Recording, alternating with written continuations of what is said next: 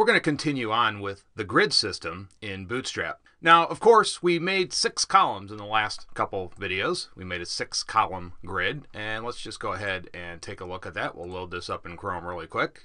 And there you can see we've got our 6 columns. But the great thing about Bootstrap is they make it really, really easy to resize these grids. And that's the great thing about this framework. You can arrange these in any style, in any manner you want in terms of size. And so that's what we're going to do in this video, because once you have everything in place, it gets a lot easier to go ahead and rearrange the page in the way you want to. Maybe you have a different website you're developing and you want it to look a little differently. You can do it very easily once you have your basic code in place. And so again, that's what we're going to do in this video. We're going to go ahead and rearrange some of these columns. So we're going to go ahead and switch to a 3-column setup. And what we want to do is go ahead and make the center column larger than our left and right column. That will be our main content area. We want to have one big, large content area. So let's go ahead and do that. So first what we're going to do is go ahead and comment out these last 3 columns.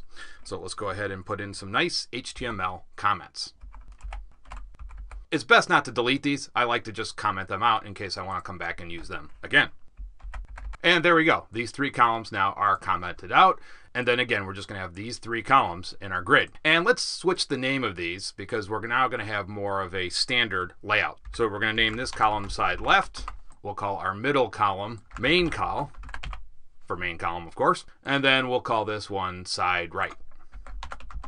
Good. Now, remember what I talked about in the last video, these classes right here that control the columns. This format where it starts out with COL, of course, for column, and then this is the type of device we want the column to scale on. And of course, in this case, this was for desktop, and we're going to continue using that. But here's really the critical one, this number at the end. Remember, this controls the size of the column. I believe you can take this up to 12, if I recall. You guys can go ahead and look that up, but I usually don't ever make it that high. But in any case, let's go ahead and increase the size of our center column because now we want this to be our main content area. So we're going to make this 6. And let's go ahead and increase the size a little bit, since we have more room on our page now, of our left and right sidebars. So we'll make this 3 and we'll make this 3.